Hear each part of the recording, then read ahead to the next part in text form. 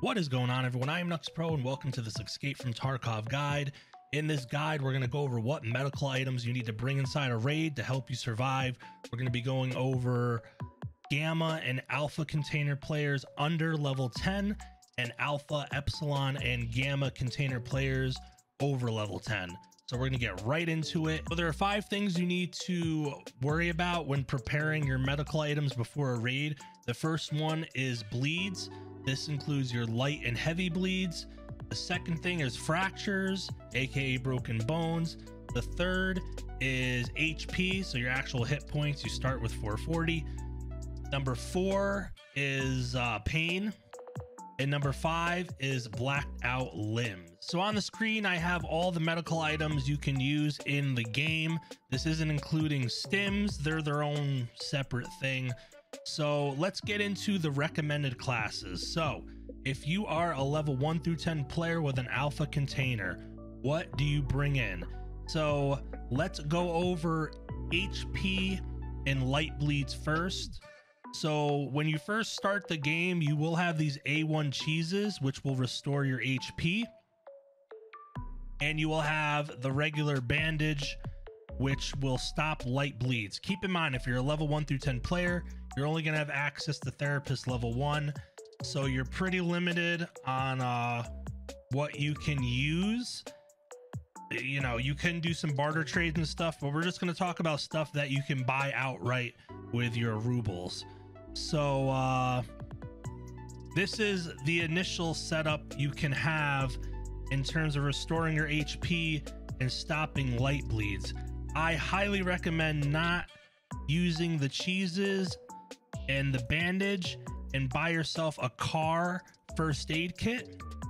This does the job of a bandage. It stops a light bleed and it will restore your HP, and you have more hit points you can restore with this than the A1 cheese.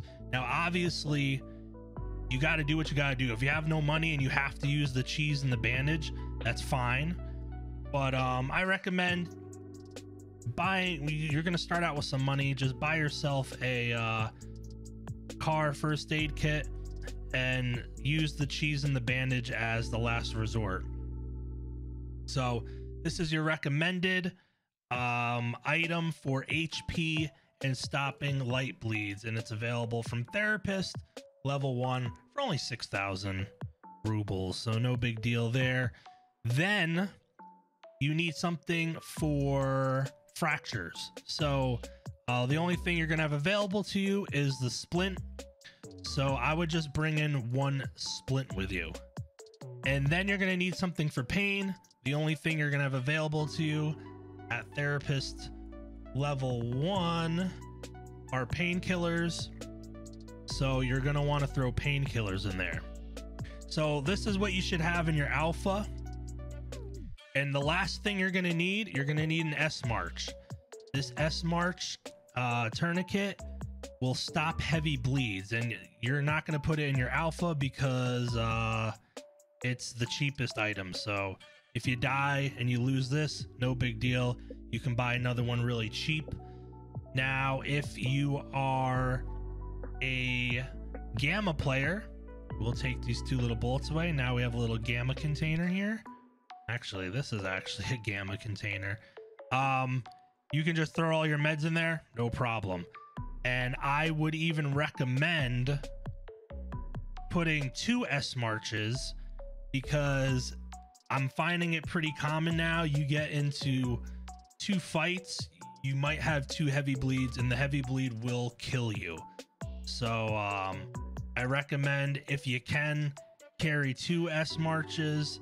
Obviously this hemostat has 3 uses. It is for heavy bleeds as well, but you're not going to have that available to you. So that is my recommendation for you Gamma guys. Now on to blacked out limbs. As a level 1 through 10, you are not going to have access to survival kits or CMS kits until you get past level 10 and have the flea market available to you. There are barter trades and stuff like that, but we're just worrying about what you can actually buy. Now, the most ideal medical setup. So this is the recommended medical setup. for level 1 through 10 alpha container. Now I do recommend, if you can, to swap out the car first aid kit with a Saliwa if you can find one. You're able to craft a Saliwa in your hideout in between level 1 and 10. So if you can get your hands on a Saliwa, this will make it so you don't have to bring in an S March. I still think you should, because if you use a Saliwa for a heavy bleed, it'll take 150 HP off of the Saliwa. So you got to keep that in mind. I went into a fight without any type of heavy bleed item here, and the Saliwa doesn't last long when you're healing heavy bleeds with it. So I would recommend still bringing the S March. This would be the ideal setup for the level 1 through 10 alpha container, because this will cover your heavy, light bleeds, your HP. This will take care of your pain. This will take care of the broken bones. And if you do get 2 fractures in a game and you use up your splint, you can use the painkiller to kind of negate the effects of the broken limb, so you can get out of the raid. And again, you can't do anything about blacked out limbs until you hit level 10 and have the flea market available to you. Same thing though, if you have a blacked out limb, pop a painkiller. It'll help you survive the end of the raid. So I know I rambled on a lot. I'm going to put on the screen now the recommended and ideal medical loadouts for level 1 through 10.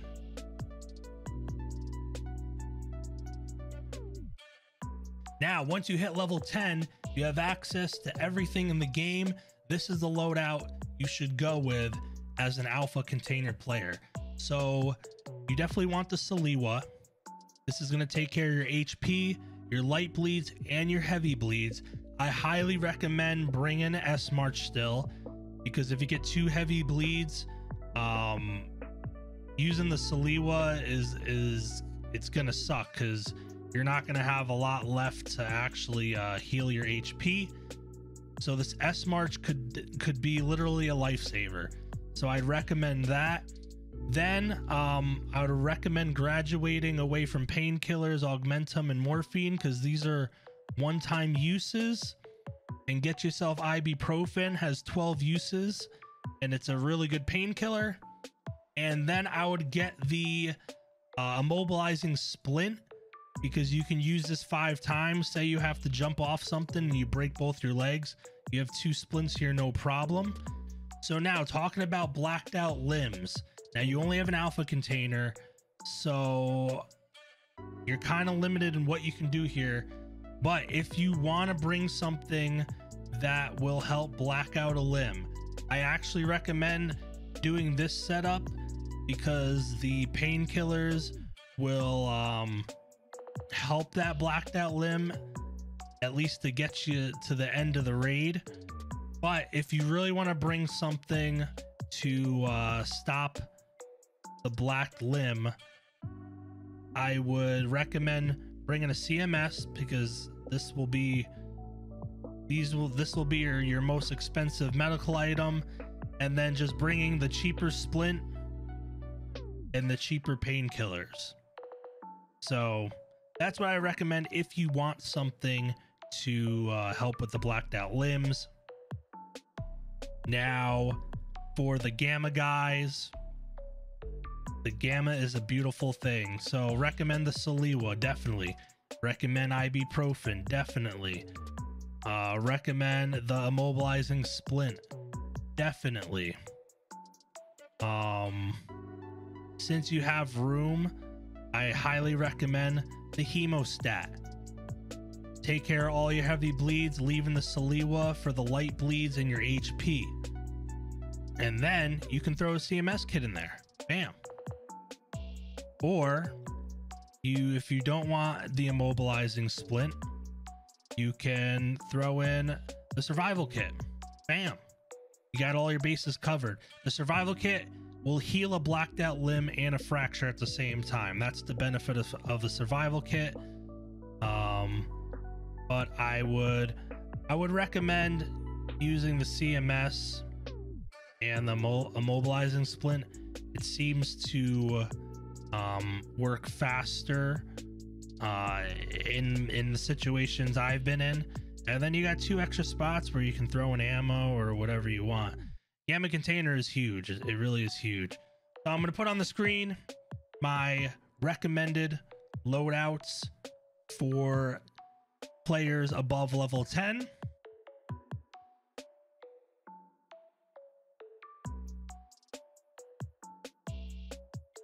Thank you for watching this video. I didn't go over the Epsilon container because it's virtually the same as the Gamma.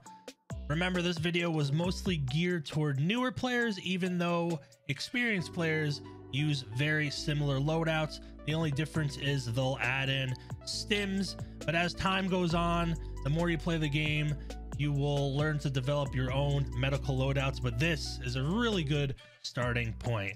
Again, thanks for watching the video. If you could please like the video, it helps a lot.